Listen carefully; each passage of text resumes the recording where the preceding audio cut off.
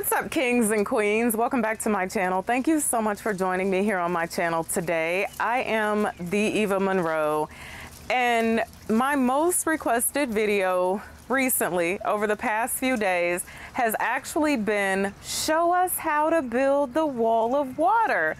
So when I initially did this project, I actually did record it, but I didn't upload it because I didn't think anybody would care.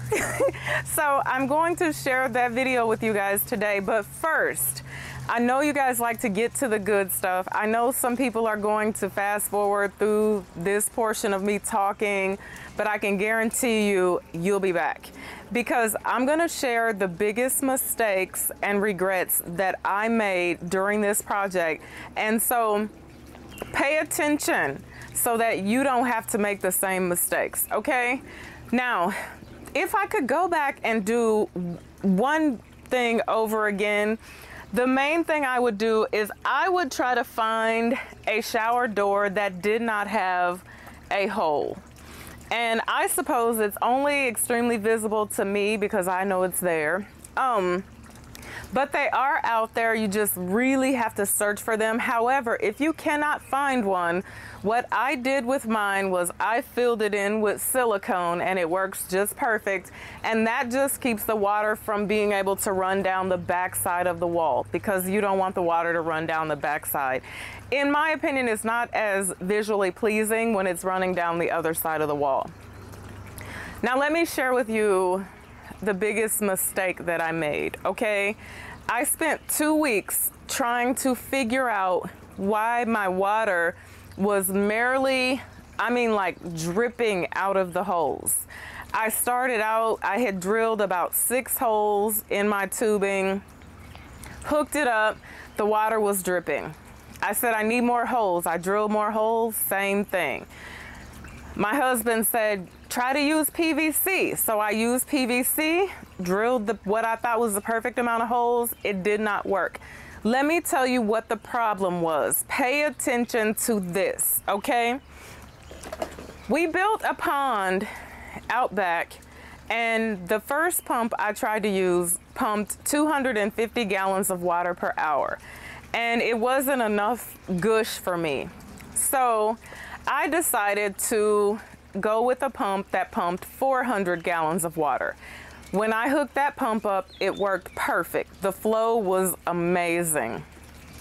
So when it came time for me to go and get the supplies that I needed to do this, I just grabbed the exact same pump that I used for my waterfall out back. And it is this one. And actually, I'm sorry, 530 gallons was what I ended up using out back. I grabbed the same exact pump. What the problem was, and this is the main thing you want to pay attention to. I'm going to link the pump that I used in the description box below. I ended up finding it on Amazon. You want to make sure that your pump has the ability to pump the water up as high as your fountain is, because you will see there's actually a tube running from the pump up here and across the top, okay? So you want to look for the maximum pumping height, not how many gallons of water will flow through it per hour. I'm telling you, I spent 2 weeks making that very mistake right there. So what is the maximum pumping height? Let me give you a little example. If you make yours 3 feet high, you need to have a maximum pumping height, I would say, of 4 feet. That way you know you're going to get a good flow. If mine is over 5 feet, I'm 5'3", so it's here. Mine is probably 6 feet. You want to have a maximum pumping height, I would say, of 7 feet, at least 6 feet. But that's how you're going to get a good flow. And I can actually control the flow of this. We have lights in here, so it lights all up at night, but you can see the water actually runs down the front of the glass, okay?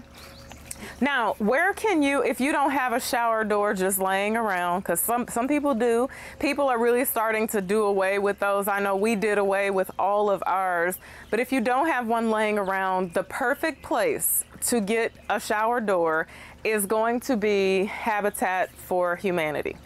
That's the perfect place. Any type of renovation type spot that you have in your local city or town that takes used merchandise, as long as it's not cracked, doesn't have any stains or anything on it, and you can find one at a reasonable price. So another piece of advice I want to give you is do not, and I repeat, do not use acrylic or plastic. It needs to be tempered glass. That's the reason why a shower glass door just works so perfectly.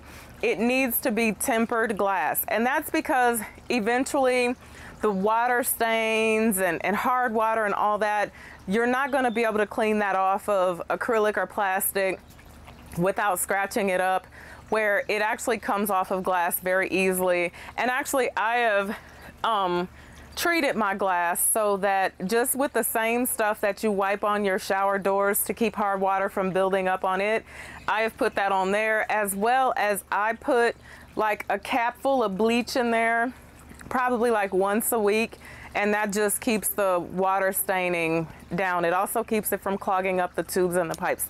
Vinegar as well. Vinegar does the same thing. So thank you guys so much for watching me. I hope you did not fast forward through this part of the video, but just a fun project that really looks nice and jazzy to warm up your outdoor space. Every outdoor space that we have has a water feature and a fire feature, because I think the two just make the area sexy. So until I see you again, be blessed and bye for now. If you try this, definitely let me know how it goes. Okay, so the very first thing I'm doing here is I'm going to start with my 2x8s, and I'm going to start building my box. And so it takes 8 2x8s to build the box. Now, I didn't put precise measurements because it's going to depend on how wide you want your box, but I built my box 4 inches wider than the actual shower glass was. I need to add a disclaimer here. I am not a skilled carpenter. You should be using sawhorses and everything else, but I've been doing this thing for a while, so I don't always play it as safe as I should. Now, I have my 2 boxes built because since I use the 2x8s, I stacked one box on top of the other. I'm going to add some 1x's in the corners to keep it together later on.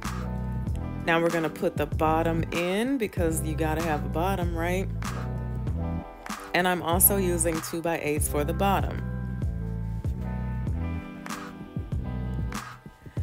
Now I have my bottom assembled, and I also have added the sides. Now my sides are 1 inch taller than my glass. I'm going to use this 2x12 to create a divider, because initially I was going to do a flower bed in the front and water in the back, but I changed my mind about that. And I ended up completely filling it with rock. But I'm creating the divider. Measure 52 times, cut once. I can't teach my husband this. My husband doesn't get that. He measures once and then he cuts 32 times. Safety first and always. All right, now look at that. Did that thing just glide right in there? That's my happy dance, my thumbs up in my happy dance. Sometimes I get a little impressed with myself. All right, now I'm taking some 1 inch pieces of wood, and what I'm gonna do with those is I am going to create a place for the glass to sit between. So I space those only as thick as the glass is. And so I would say, I don't know, maybe a couple centimeters. Now I test my glass out to see if it sits in there properly, and it does. So now I'm taking the pond liner, and I'm only gonna line one side of the box because remember initially I was putting flowers in the front. And I'm taking my handy dandy staple gun. My staple gun is second in line to my hot glue gun. And I stapled that down. Now I left excess pond liner for a reason, because I felt like it was better to have too much than to not have enough. Now I'm gonna sit my glass in there and make sure it does what it's supposed to do. Now I'm screwing a screw in the front and a screw in the back up at the top, and that's just to make sure the glass doesn't move while I'm doing other stuff. So here you'll see me filling in the hole with clear silicone, and I put a piece of tape on the back of it just so that the silicone would dry flat. Now I use some C-clamps to hold my hose, and now I'm feeding it through. I would recommend that you drill the holes before you put it up there. I didn't do that, but it's too stressful to worry about not hitting the glass. So I added the 1x8s all around the front for framing, and there you go, she's done. I know it looks a lot more complicated than it actually is. Remember my information, my advice about the pump. You will do great at this. If you decide to try this project, let me know in the comments section below. Until I see you again, be blessed and bye for now.